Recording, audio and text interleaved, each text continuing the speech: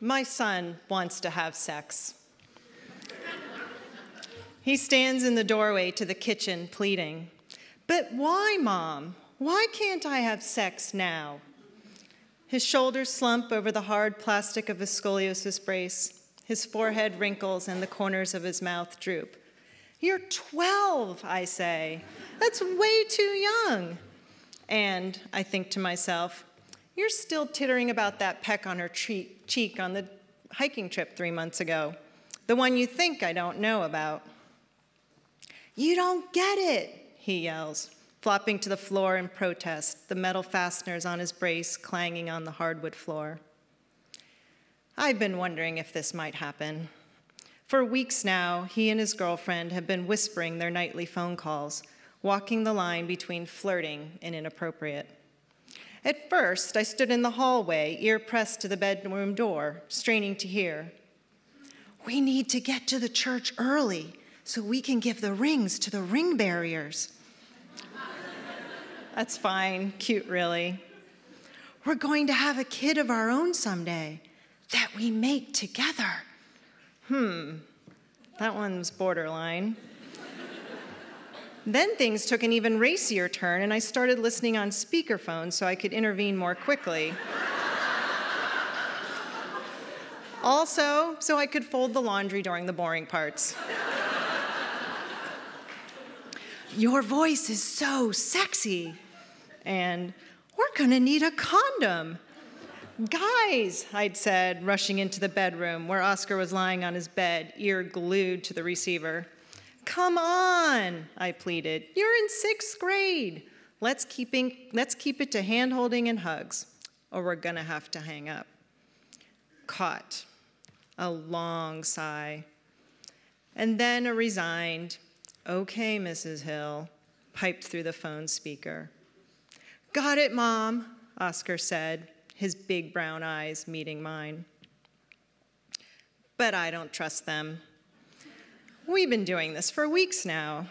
Them whispering, speaking in code, me jumping in, redirecting, them trying again. A few months ago, Oscar started 6th grade at a school for kids with special needs. The head of school's wise words when we first toured the school spun in my head as I dropped him off that first morning. "Look around while you are here," she had said to the group of us. "Is this a place your child will have friends?" Oscar had always had friends.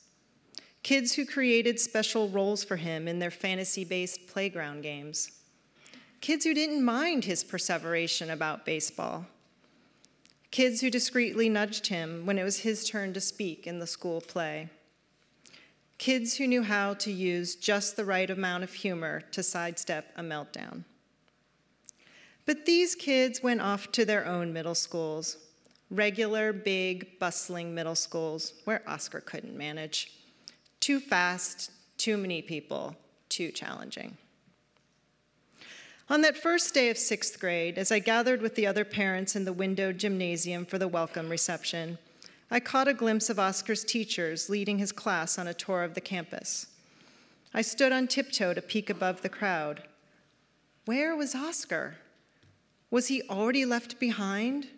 Was even this small, nurturing school too overwhelming? My mama angst flared.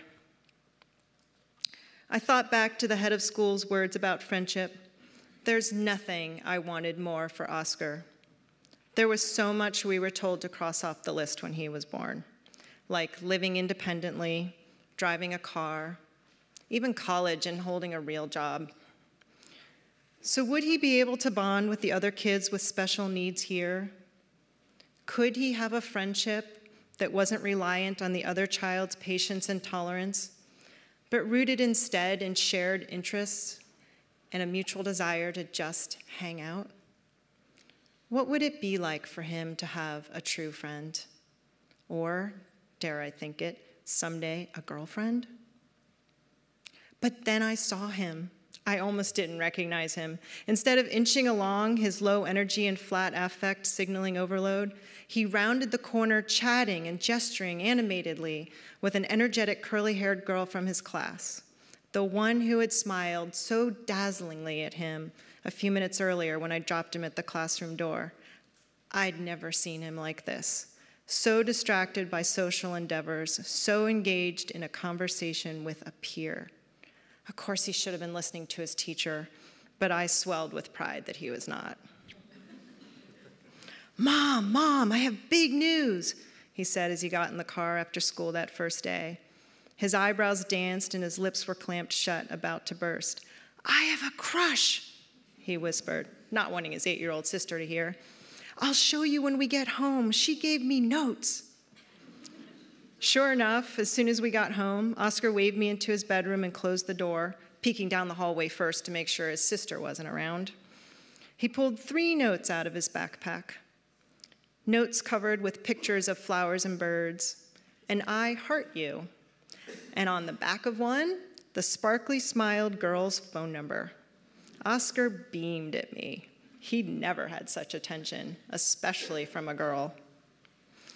And so it continues, me folding socks while I monitor their conversations, sometimes giggling to myself, sometimes needing to unmute my receiver when they start talking about tingly feelings and going to second base, sometimes needing to remind him that he's far too young for sex.